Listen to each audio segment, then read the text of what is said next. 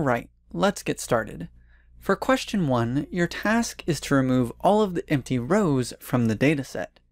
To start, go ahead and select all of the data with your mouse.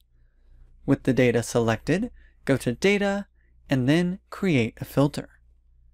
At this point, click on any one of the filter buttons, select Clear, and then Blanks, and then click OK.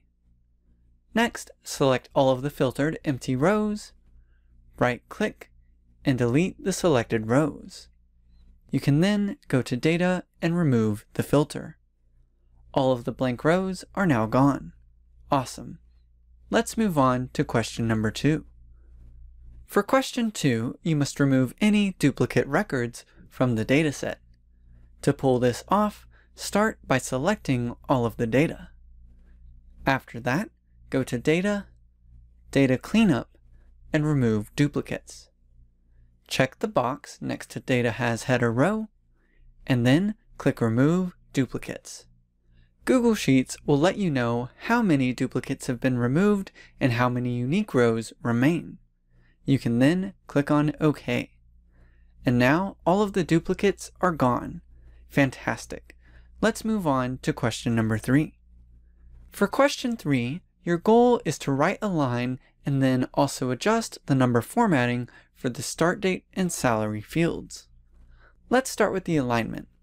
Select columns F and G, and then use the toolbar to change the alignment to right. Next, let's format the dates. Go ahead and select all of the dates in F5 through F25, then click on the More Formats button in the toolbar, and select Date. Now, if you don't like this particular date format, you can always click on the More Formats button again, and then select Custom Date and Time. You can then look for a date format that fits your preference, select that format, and then click on Apply. The dates are now formatted. Let's format the salary numbers next. Select all of the salaries in G5 through G25, and then click on the Format as Currency button in the toolbar. And with that, you are finished with question 3. Let's move on to the final question.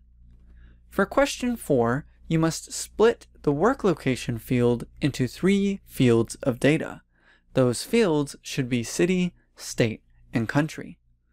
To pull this off, go ahead and select columns D and E. Then right-click and insert 2 columns to the right. After that, go ahead and change cell E4 to City. And then enter State into cell F4, and enter Country into cell G4. Next, select all of the location data in E5 through E25. Then, go to Data and split text to columns. Google Sheets will pick up on the delimiter automatically and split up the data for you. And just like that, you are finished with question number 4 and your 8th Spreadsheet Life Google Sheets challenge.